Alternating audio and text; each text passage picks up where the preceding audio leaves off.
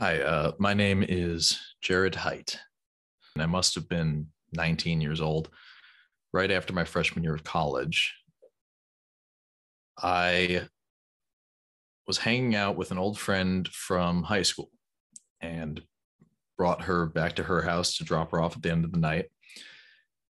And all of a sudden, she told me that she thought the used car she bought was haunted. She said that sometimes when she was driving the car, she would get these vivid mental images of the car being T-boned. And she would see these visions as though she were seeing it from inside the car, like it was happening while she was inside it. And she thought the previous owner of the car must have died in a car accident and that this was their ghost sending some kind of echo of their death.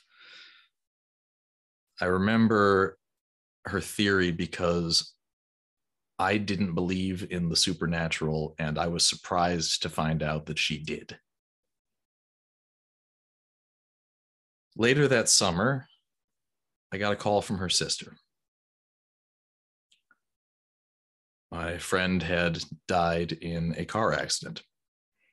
A truck driver had blown through a red light and T-boned her side of the car.